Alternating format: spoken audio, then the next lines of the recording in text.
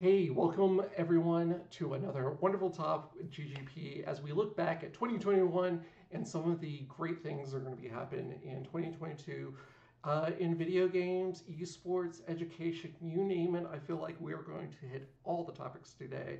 And I am so thankful to be here with Renee and Eunice. Renee, introduce yourself and some of your background. Yeah, of course. Hi, my name is Renee Gittens. I am the executive director of the IGDA, the International Game Developers Association.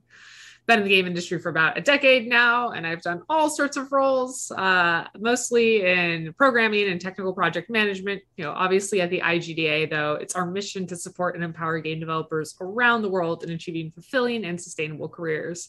So I help uplift other developers by providing them with resources such as white papers, webinars, research papers, by also helping them connect with our communities. We have over 150 local chapters and special interest groups around the globe, and then by advocating what's best for game developers.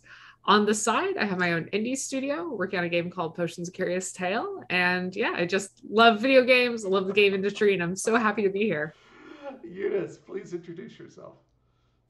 Hi, everyone. I am so happy to be here as well. And my name is Eunice Chen. I'm the founder of Enlight.gg, which is a platform where we teach career development for people who want to work in esports and gaming. And we do that through career coaching, we do that through curriculum, community, and master classes. So we have some incredible people. Check it out on our website. But before I started Enlight this year, I was actually a event lead at Riot Games. So I did all of the event strategy back in 2013. If you remember any of the League of Legends events back then, that was the first year that we actually did an event in a sports stadium at Staples Center. So that was a huge, huge thing that I was so fortunate to be able to work on and manage as an event on my belt. And after that, I joined Cloud9 Esports, the premier esports team. That was when I was the first employee and executive hire at Cloud9. So I was also really fortunate to work alongside the founder for about 5 years, building every business unit throughout Cloud9 from business development to accounts, partnerships, management, marketing, and so on and so forth. So it's been really cool to see the esports industry grow, both from the developer and publisher perspective, but also from the esports team perspective. So what I'm working on with Enlight now is really focusing on building the next generation. So all of you that are watching here today, if you're interested in working or developing your career further in esports or gaming, that's what exactly we're focusing on. Our mission is to help you with that on that journey. Amazing, absolutely amazing. And I remember that I was there at Staples Center to actually see that. It was huge. I still can't believe that a huge stadium like that could actually house bring people together to watch a video game. So I was congratulations on that. Now, obviously, 2021 didn't always shape up the way that we all planned. I believe the pandemic still continues on, and part of that is, having to work distance from other people. Renee, how has that really affected development studios moving forward? Has that gotten better? Has that gotten worse? Like, what are some of the pros and cons now that people are finding out from like working together apart? Yeah, remote working has been the biggest challenge that the game industry has faced in a long time. And I think that it has both pros and cons when it comes down to it. Obviously, there's been a lot of difficulty in maintaining the momentum of some game development because of the difficulty of remote work and communication. It can be very hard to transition to working remotely when you're used to having an open office environment where you can pretty much passively collect information on what other people are working on, how your team's doing. And it can be more difficult to have those creative calls, those design discussions, those art discussions when you're doing it virtually versus in person. However, the benefit of working remotely is it provides a lot of time back to game developers. There's less commuting to worry about. They can spend more time, connecting with their family. If they need to take a quick break or a long lunch, they can do it in an area that's comfortable to them. And it allows for more people to join the game industry. The ability to really integrate remote contractors and employees is better than ever before. And so it really opens up the accessibility of the entire game industry to a wider group than we've ever seen before. Absolutely. Eunice, obviously you're coming at this from like sort of like a big events, more of a audience focus. How has that sort of affected esports, and what are people learning from remote work moving forward, obviously, as we go into 2022?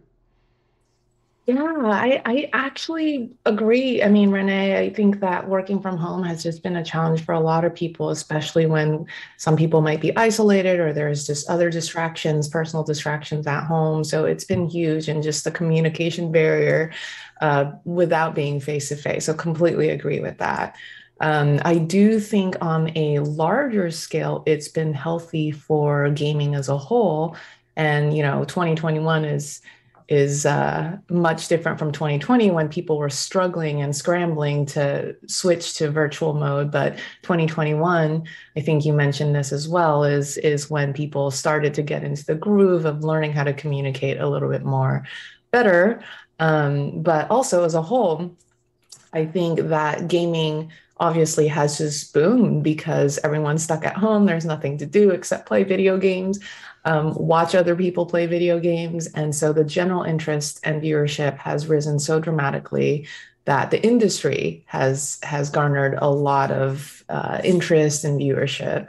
And so that's actually benefited a lot of companies through, I mean, sales obviously is the bottom line, but it's also benefited a lot of companies through larger discussions around accessibility of these games, more women playing these games, more LGBTQIA plus people playing these games, and more discussions around diversity and inclusion, because now we see everyone playing games and it's a larger lifestyle hobby rather than, or I guess a part of our lifestyles, right? Instead of just being a side hobby or something we like hide in the corner.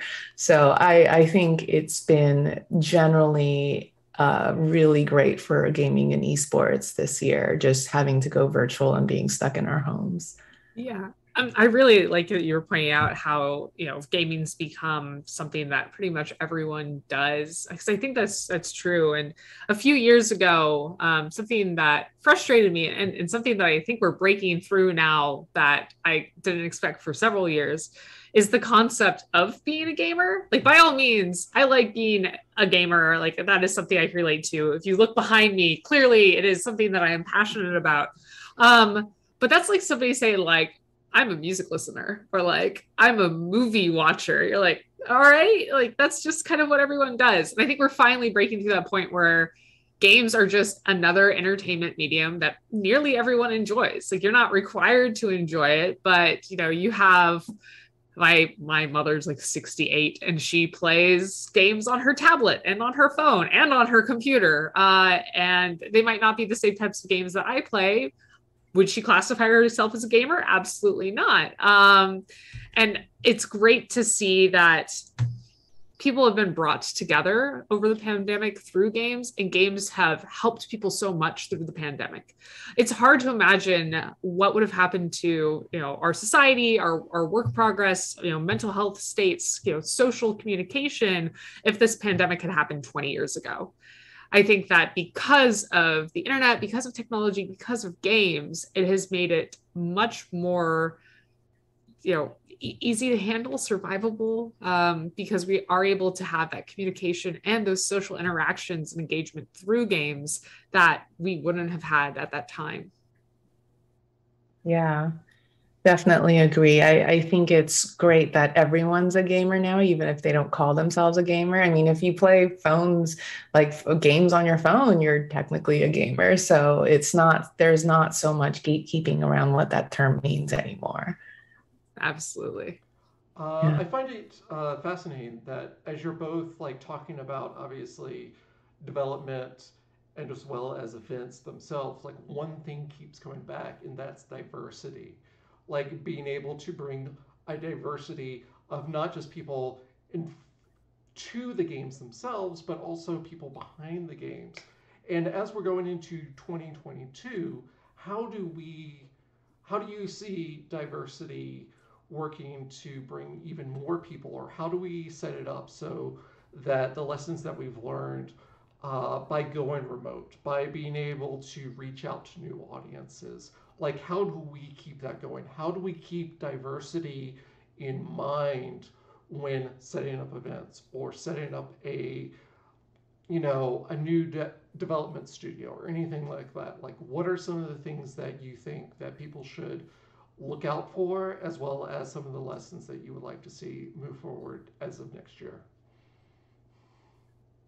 Do you want to start? I could talk for like an hour on this, so I think I'll let you go first. So can I, but I think this is a great topic. Yeah, no, I love it. I think the first and foremost thing is accessibility, which you mentioned, and there's so many virtual resources and communities popping up online. So whatever your interest is, especially in gaming and esports, one of our goals at Enlight is to make sure we have the most curated and trusted resource section for people who are interested in esports careers. And so, that's just one of many that we offer, but there's plenty of other orgs. I'm sure IGDA has plenty of resources as well along the similar lines. So definitely search them out if and they're accessible. So we definitely have done a better job of being accessible to everyone who wants to go out and search for it, in terms of content and self-learning and education and things like that. And when you're talking about like figuring out how to make workplaces more inclusive and diverse, gosh, this is a huge topic. How do I start? So I know that companies are definitely making a huge push around this. It's a huge conversation where the workplaces are becoming friendlier to include people that are others and do not always or are not the normal type of people that you used to see in gaming publishers and developers and companies 5-10 years ago. What we need to do a better job with is really focusing on how diverse talent can get into those companies and then how they can be included so they can continue staying at those companies without being pushed out by, let's say, a toxic workplace or feeling like they're the token person in the room or, a bunch of other microaggressions and small things we can all list out. So there's just been a huge improvement in terms of conversation and the level of standards that now the industry has for itself on what that looks like. And it's been great to see a lot of, not great, I shouldn't say that. It's been encouraging to see that a lot of people have spoken up and put their foot down and set those boundaries and say, hey, this is not okay. We need to do better.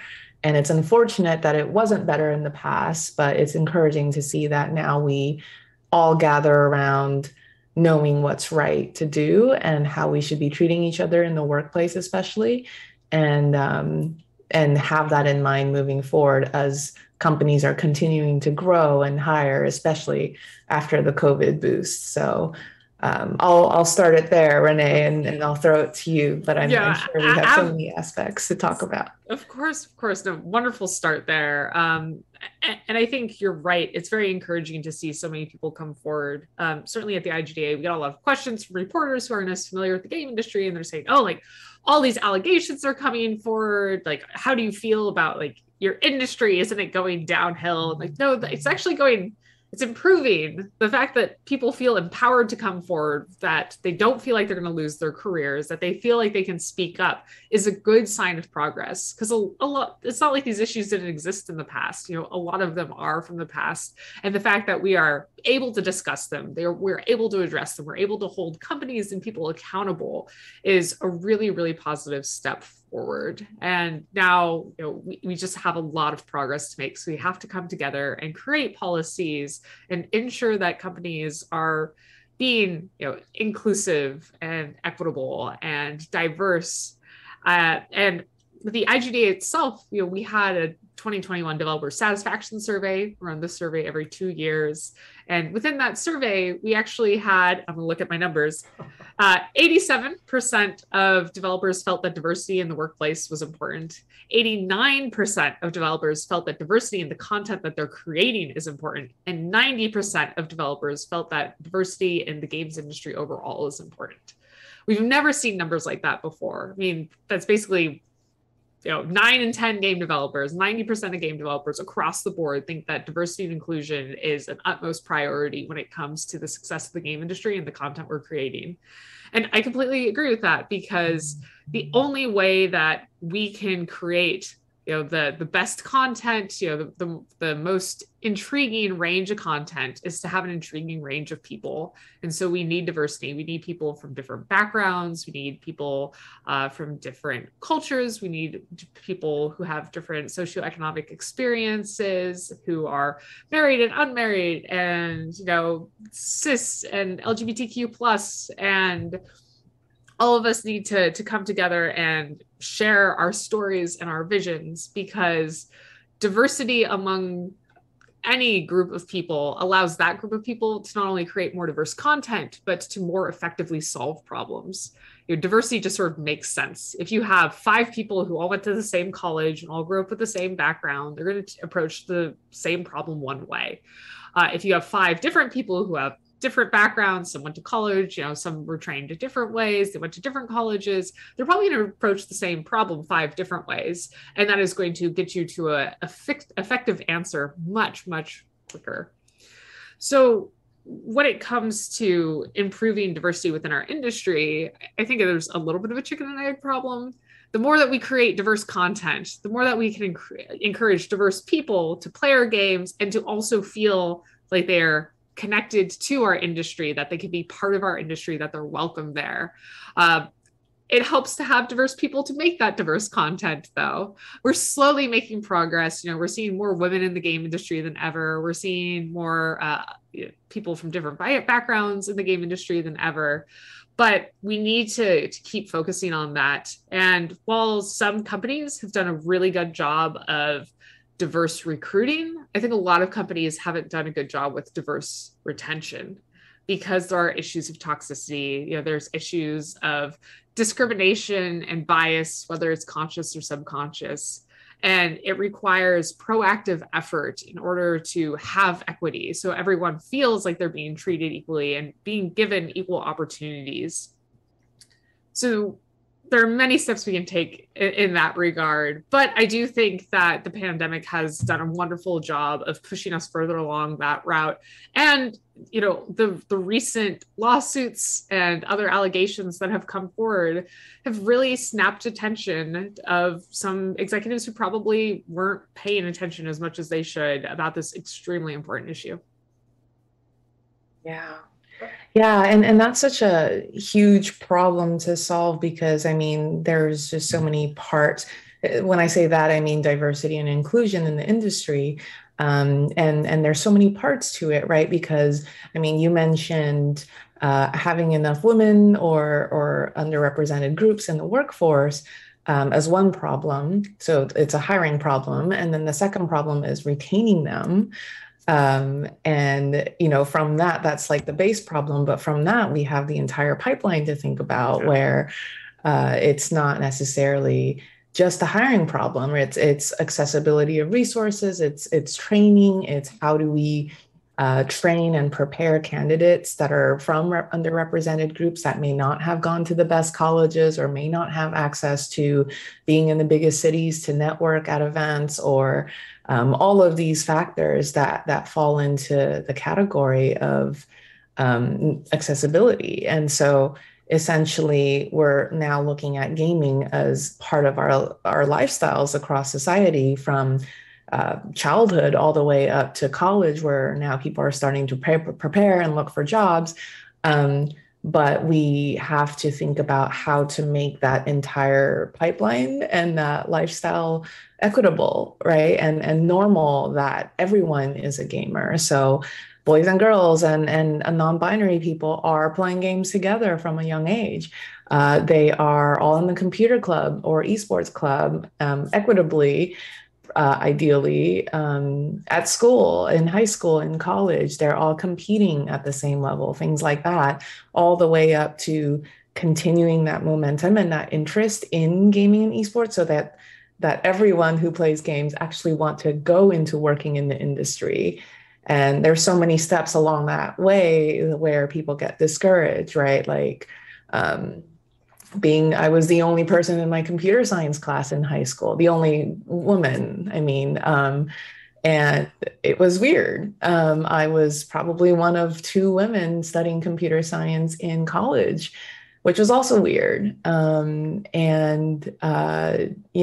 If that's where I stopped being interested in games, and I never would continue being in the game industry as I have now. So it's definitely a lot of different steps in the process to think about on how we can improve diversity and inclusion and keep people interested, but also continue to encourage them, guide them, and prepare them so that they can get hired, because these companies are looking for diverse candidates, but we still want to make sure candidates are passionate, excited, prepared, and trained at the same time.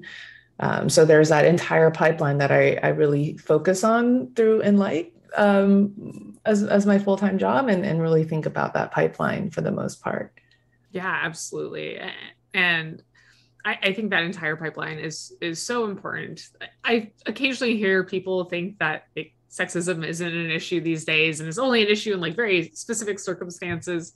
When I was in second grade, I finished my math unit early, way early, months early for second grade, and asked to get more math because I loved math. Math was my favorite subject, and it was my favorite thing to do at school. My second grade teacher told me, girls don't need to know more math.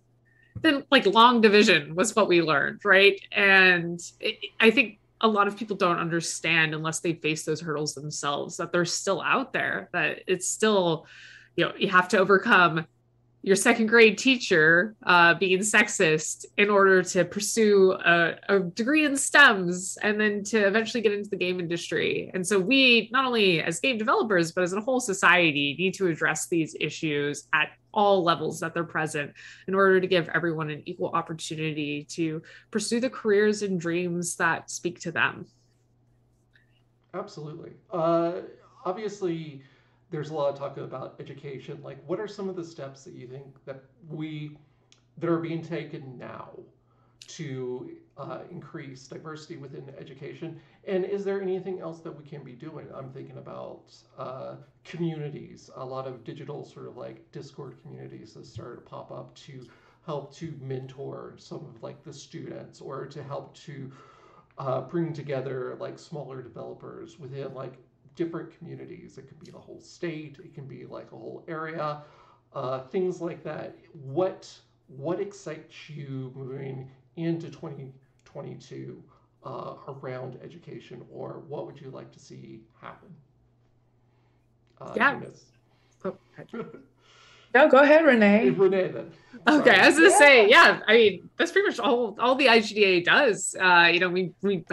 We provide free educational resources. We provide other opportunities. We just launched last year our global mentorship program, so people anywhere in the world can get mentorship within the games industry.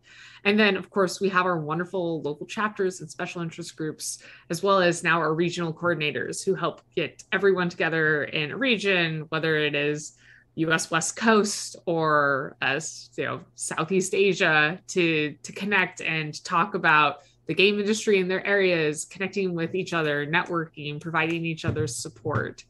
And in the terms of improving our industry overall, we've recently published a white paper called Guide for Game Companies, How to Create and Sustain a Positive Work Culture. So we're working at even educating leadership on what they need to do in order to improve these workplace situations for everyone. And we're about to publish on December 8th a new white paper, which is inclusive game design and development, which is all through the inclusive and diverse game development process, from building your team to researching and designing your world to accessibility considerations in your mechanics, all the way through community management and marketing. And where can people check out that white paper, or where is it going to be posted? Yeah, that's going to be on igda.org in our resource library. You can find all those papers for free. Awesome. Eunice, obviously education is very important to you. I would say even esports, just working through the educational, how people understand how esports work. What do you see moving forward? What do you think are some of the big things that matter to you when it comes to helping other people to learn about that about your work? The biggest thing for us is really being transparent and sharing how the esports ecosystem works with everyone, so they can, and how the different jobs exist and what different jobs exist, so people can actually prepare themselves and their skill set and apply it to one of the jobs that they're the most interested in, or many jobs. But the biggest issue that we see today is essentially there's so many people and talented candidates with skill sets. They just don't actually know that their skill sets apply to esports, right? That we have, one of our members at Enlight joined us and said, hey, I'm an IT person, or I'm a video editor, and I'm an IT person at a college, but I want to get into esports and I don't know how to do that. And people don't understand that these events require huge IT crews, right? You have LAN events, you have stadium events, you have PAXs and community events and TwitchCons. Who do you think is setting up these computers? There's a huge IT crew that need to troubleshoot, that need to make sure computers are being set up. There's networking crews, there's people that make sure the internet's running, right? There's all of these jobs that people don't even know exist in esports and gaming, and they're a huge backbone of the industry. So our goal with Enlight is really bringing transparency to what jobs exist. And once people understand what jobs exist, then they can say, oh, okay, I guess my IT skills actually matter and could be used in esports. But without that transparency, without knowing that there's IT crews jobs in esports, how could someone even apply for them, right? Or how could someone even understand the connection between their skill set and what the job entails? And so we do that at Enlight through bringing in industry leaders to teach masterclasses about the jobs that they do. And they're through live sessions every month. Members can come and ask direct questions to some of these industry leaders, which is an incredible opportunity. And from that, we also separately do career coaching sessions. So I do a lot of career coaching sessions where we talk about things that schools don't teach anymore, which I felt like I depended on my career counselor a little bit in the past, but I don't know if it's true anymore nowadays, where how do you write your resume? How do you present yourself in an interview? How do you deal with confidence or discouragement when you're being rejected from jobs? How do you plan and how do you manage your time, right? How do you get things done? So all of these things that I feel like we just learn by ourselves, sometimes the hard way. These are things that I love talking about and coaching people through and giving tactics and tips around that. So we do a lot of career coaching sessions as well. Because I feel like these soft skills are incredibly important, not just for your career, but also for life in general. So those are the kinds of masterclasses and sessions that we do at Enlight. And yeah, we're also planning, we did a 6-week boot camp this year in August and July, where students came in with no experience, but they could sign up for one of our tracks between broadcasts, social media, event management, and talent management. And 40 students went through this program. Half of them were scholarships for diverse candidates from underrepresented groups. And the entire class came together after 6 weeks and ran a Valorant tournament that we put on the front page of Twitch. So a lot of these students came in, and members that came in had zero experience doing anything. And so when we told them, hey, you're going to be running a tournament by the end of 6 weeks, a lot of them were super nervous, and all they needed to hear was that we would be there to believe in them. We would guide them through everything, and the event turned out to be a success. And I truly believe that anyone, given the resources, the training, the opportunity, can learn to do what they want. There's no limit to our learning, and it's just a matter of having that opportunity to learn new skills, having someone believe in you and tell you that you can do it, and then you'll achieve so much more than you think you could. So, that 6-week boot camp was a great success. We'll probably replicate it next year in some form. But our monthly membership is also something that we do a lot of teaching through. And so those two things that we've done this year has just been incredible, because, it's not necessarily just teaching. It's more around, I'm a huge believer in improving your life in different ways. And I don't know if, I never did that well in school. I did well academically, but I hated it. I just did it for the sake of doing it. But I care more about the life coaching and the career coaching and setting goals and setting intentions and then reaching those goals and finding your purpose and things like that I feel like is very much not talked about in esports. And so I really try to bring that perspective into everything that we talk about and make it a very sort of wholesome and very kind community that we've been building. That's a wonderful approach. I really love that. Yeah, thank you. Speaking of that, community, I think, is so important right now, especially within, development studios, with games, with teaching, education, things like that. What kind of lessons, or what are you seeing within community building that you would like to see move forward, or some of the lessons that you've learned in the past year that you think other people should know about in order to strengthen communities or encourage diversity within communities? At least on the IGDA side, we've been working a lot with our chapters and special interest groups to get them the support they need so that they can support their communities and help those communities grow and thrive. And what we've seen from supporting the community leaders is, at least within the game industry, what they need are clear tools to help manage their communities, clear guidelines for how to plan events and to handle issues within their communities, and then just other ways to boost their confidence as leaders. I think that imposter syndrome is a huge plague within the game industry. I don't know anyone that I can think of who doesn't at least at some point experience imposter syndrome within the games industry, because when you have all of these amazing, intelligent, passionate, creative people coming together, they compare the flaws they know in themselves, or the places where they know they're not as strong, to the strengths they see in others, and they always feel like they're coming up short when that's not the case at all. And so I find that doing everything you can empower these other people, both people within your community and your community leaders, is the best step to getting those communities to really thrive.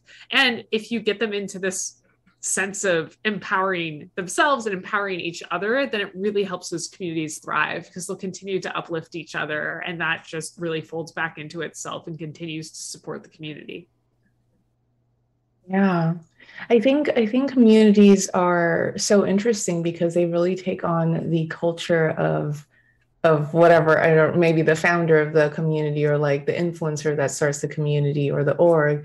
But I think for me, learning also what you mentioned, Renee, like I think it's just about empowerment because I think people respond better to encouragement than the other way around, right? Like we have enough toxicity in other areas and discouragement in other areas. Like we don't need to be in communities and surround ourselves with people who are in that position or have those voices in our head. So yeah, I feel like encouragement has been and empowerment has been a huge part of the Enlight community, and people really feel safe asking for advice or mentorship or just sharing what they've celebrated and maybe some discouraging things that they want encouraging words about.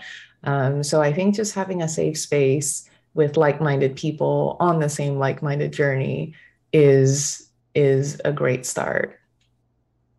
Yeah. I mean, going into, developing communities, bringing diversity in, uh, how do you reach out to new audiences? How do you encourage someone who hasn't even thought about coming into games to come into games? How do you reach out to someone who hasn't even thought about playing games to start playing games? I think there's like discoverability. Obviously, there are so many like new areas, not just here, not just here in like North America, but like around the world. And like, what are some of the things that you're doing right now, or some of the things that you're starting to think about when it's like, okay, how do we reach people in South Africa? How do we reach people in India? How do we reach people in Australia or Germany or any of these other places that you're starting to see uh, developers starting to come up? You're starting to see a new audience starting to come up, where you're starting to see people trying to tell their own stories. Like, what from maybe this year, or what are some of the things that you're most excited about? So on the IGDA side of things, what we really focus on is identifying local community leaders and potential community leaders and empowering them, because as much experience as we have working with communities around the world, the people who are going to know those communities best are the people who are part of them. And so it's really empowering those leaders to get the tools they need, get the resources they need, have the speakers come in to talk to their communities that they need in order to uplift others. And by empowering those communities, those are the ones that are going to have the best reach for their the other people in their local community who aren't part of games yet, who don't even know about game development yet.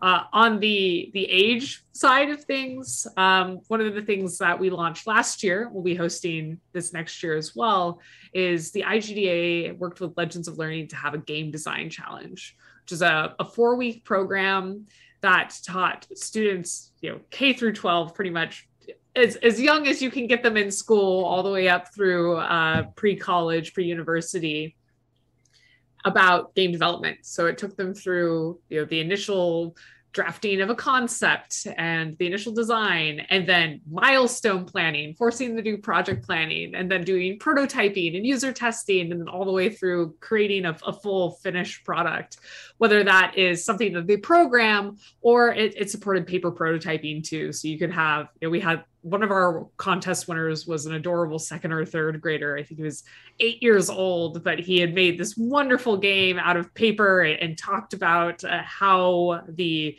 theme inspired him and how it played. We were just really, really impassioned to see that. So that was extremely effective. I think Legends of Learning has something like 2 million students that they connect with. So we had great reach there.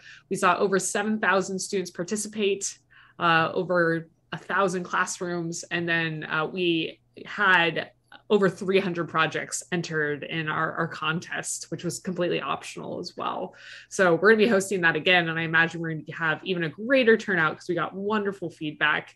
And it's that kind of outreach and working with teachers and working with people who are familiar with these age groups or these communities that really helps let students or people from other groups know about these opportunities within the games industry. Yeah. And I really love that. I think all of that is super important for Especially the local reach that you have in person is super important. At Enlight, we don't have that right now in terms of the local chapters or anything like that. What we do is really make everything virtual and online and have a centralized location for a lot of our resources that anybody can sign in and watch or join. I do like the question about how we are, as a whole, sort of attracting more people into gaming and esports, because I think with Enlight, it's been interesting to propose to someone that, hey, gaming might not just be a hobby for you, right? Esports might not just be a hobby. You could actually have the skill set to work in the industry if you so want to, if you so choose to. And so it's, that's the way we've been really approaching it and getting more people engaged in what we're doing and learning about how they can make gaming a larger part of their life, as opposed to just, watching it after work or playing it after work or whatnot and having to divide their attention. So really opening up to people that it can actually be a job. It could actually be part of your life. So that's how we've been approaching it.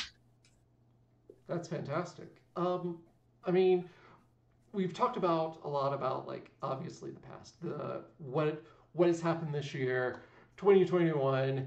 Well, goodbye 2021. Hello 2022. I want to hear about your next year. I want to hear about the amazing things that you're working on, what you're excited about. Like, what does your 2022 already look like?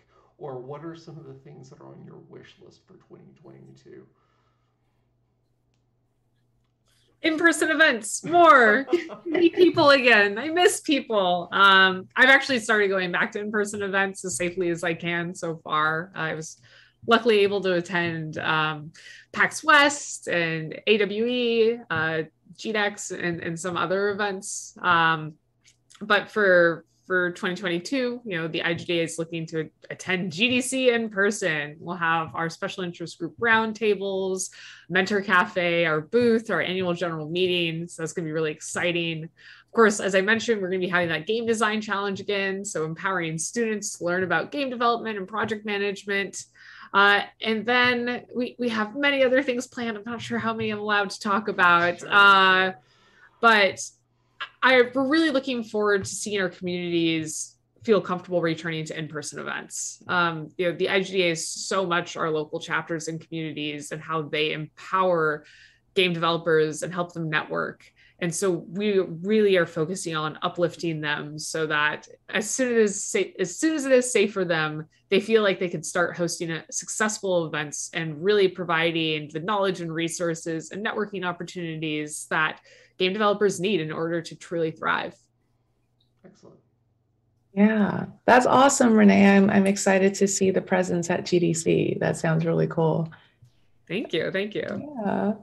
For Enlight, we are doing a lot of stuff virtually, but also hoping to do more events at some of the grassroots ones. So grassroots one like PAX and TwitchCon potentially.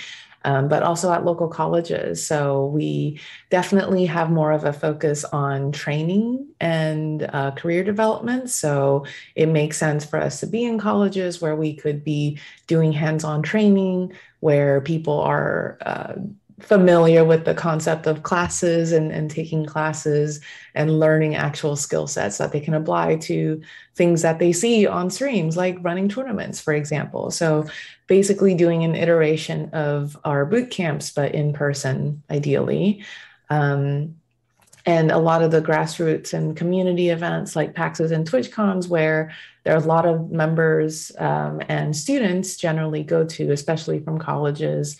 And so we definitely want to tap into that. So there's a lot there, but I think there's going to be a lot online that is going to be huge. So definitely follow us on Twitter or follow us on our newsletter, because online has just definitely been great for us, because accessibility has just been a huge part of making this more accessible to everyone and learning more about the industry and how it works. So keep that in mind. We'll have like giveaways and scholarships throughout the year. We'll have a free workshop program in January that is focused on esports career education and development. So definitely sign up for our newsletter to learn about that. And yeah, there's just going to be so many campaigns and events throughout the year, all focused around esports and gaming career education and development. And is the Twitter EnlightGG or is it? Yes, the Twitter is EnlightGG. Our website is enlight.gg. And I suggest signing up for the newsletter that you'll get it direct into your inbox, and we don't spam at all. But yes, would love to see you all join us in some capacity. Yeah, I will definitely sign up for that newsletter. Oh, yeah. I look forward to hearing about those opportunities. We have a newsletter too, so if anyone wants to sign up for it, they can. Sign up for your newsletter. It's on our website. If you go to igda.org, I think under resources, there's the insider newsletter. And we send out a weekly newsletter on Wednesdays that has industry updates and events. So if you're looking to see free talks and conferences that are coming up, we have that all listed out on our newsletter, as well as articles about current events within the industry. Excellent. Obviously, with the few minutes that we have left, is there anything that any final words, any words of encouragement for people going into 2022? Any last thoughts about 2021, or any hopes for the future? I think hope is probably the best topic that I want to touch on. I know that right now, like the Omicron variant is coming up and a lot of people are worried. But I would say that we should be hopeful. I think we're overcoming this, and it is okay. It's okay to be tired. It's okay to be burnt out. It's okay to be emotionally drained from these varying expectations of when we get to return in person. I know a lot of people have been hard on themselves because they haven't been as productive as usual for the last 2 years. And that's perfectly fine. It's a global pandemic. There was a recession in there for a bit. It's extremely stressful. So if you're not feeling as creative as usual right now, if you're not feeling as productive as usual right now, it's okay. Like, just be easier on yourself, because this too shall pass, and we'll return to normal. And I imagine that your motivations and your creativity will return as well. Yeah, I love that. That's so great. I would say definitely take a break and focus on yourself and rejuvenate over the holidays, whether that's by yourself or with friends or with family or however you want to spend it. But definitely focus on rejuvenating and not trying to continue to grind throughout the holidays. And whatever you think you can be productive on over the holidays, if you're burned out or if you're not excited about doing it, it's going to be really hard to make actual productivity happen. So just take the break, enjoy yourself, come back rejuvenated at the end of December, at the beginning of January, and really focus on how to set goals and what you want to achieve for the year, and do some reflection around that and be intentional about it, as opposed to just going through every day trying to grind through your daily tasks. Those can potentially wait. So definitely keep that in mind. Keep yourself in mind and enjoy the holiday season. Absolutely. Self-care is best care. So to wrap things up, Renee, where can people find you, follow you, learn your words of wisdom? Yeah, so obviously most of our resources are on igda.org. If you want to follow any of IGDA's social accounts, if you want to join our Discord with over 4,500 game developers on it, you can find it all on our sidebar there. If you want to follow me personally, probably the best is Twitter or LinkedIn. LinkedIn is just my name, obviously. Twitter, you can find me RikuKat. That's RIKUKAT. And you'll get some game industry insights and pictures of food. Perfect. Eunice. I am on Twitter at Eunice Chen, and Enlight is on Twitter at EnlightGG. Our website is enlight.gg, so definitely check that out. But yeah, feel free to DM me anytime if you have any questions. Whether it's about your own career journey, whether it's about Enlight, I'm happy to help. So definitely feel free to reach out. And I'm so happy to have been here. Nice to meet you all. Yeah, it's a pleasure. Yeah, it's been fun. This has been fantastic. Thank you so much, both of you, for being here and talking a little bit about about the past, a little bit about the future, and spreading a little hope. So yeah, and thank you to the audience for sticking around and to listening. Hopefully you got something out of this, and hopefully you'll start designing games or be a participant as it be. So with that, have a great rest of the year, and hopefully even better next year. So yeah, Happy New Year. Happy New Year, everyone. New Year.